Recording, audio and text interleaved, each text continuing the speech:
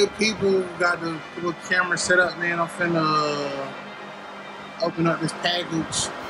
So basically, the package came from Amazon. It is a MA Black and Machine Oil Temperature Dipstick.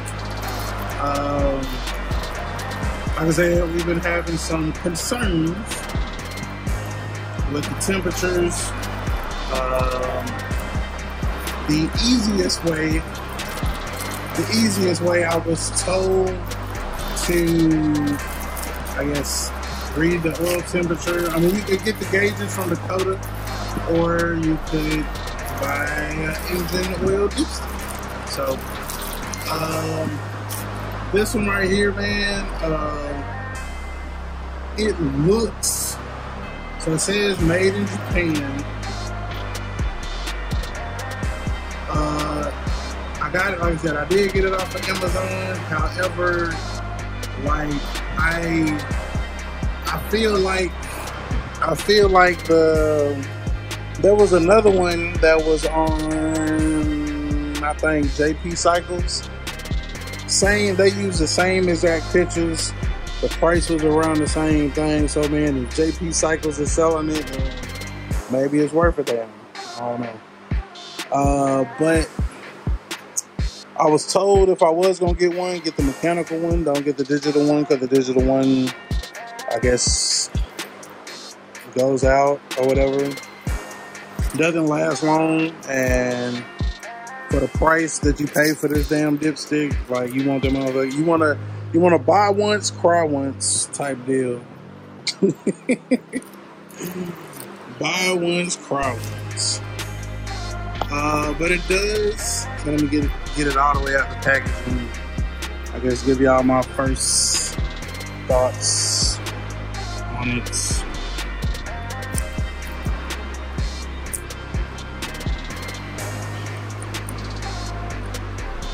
I don't know why this thing.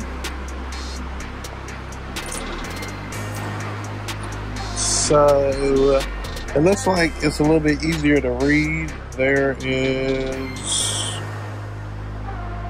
There's like a, I don't know if you can see that. So there's a line right there. There's a line right there, and I think it's like one more. But I gotta finish pulling off this plastic there. In the meantime, while I'm trying to peel out this plastic, y'all look at Shawty red. From what they were saying, yeah, so I'm guessing the oil needs to be between them two spots. I don't know, but so this is the other oil dipstick tube thing. Like I say, you just twist it, pull it off. Ta-da! Oil. Smells like oil. It's oil, okay? Your new one.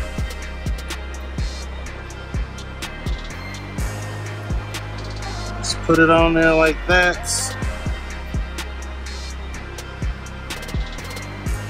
So from right there, I can pretty much kind of easily see the temperature.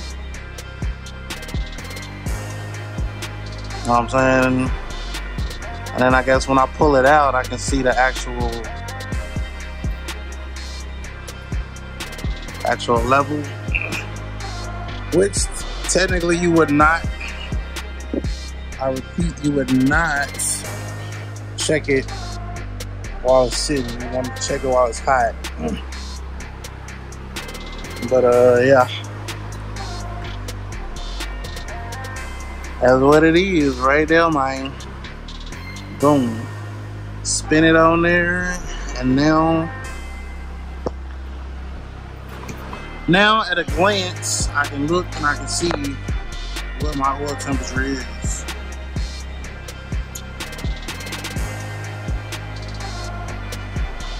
And be good to go. So let's crank up the bike. So what I'm doing, I'm just letting it idle, get up to a temperature that's more familiar. And then we're gonna keep an eye on the oil temp.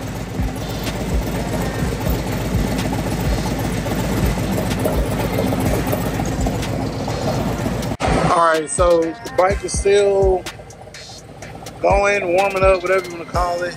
Temperature is now at 293 on the engine, 309 on the head. And we're looking at right at 200 on the oil. So, like that, we're going to have to actually read it, or we're going to have to not read it. We're going to actually ride it and then look at the oil temp. I know it does go up higher. Obviously it's gonna be 50 more degrees. But like I said, the oil cooler is right there, so I don't believe the oil is overheating, but I mean, I guess we'll see, right?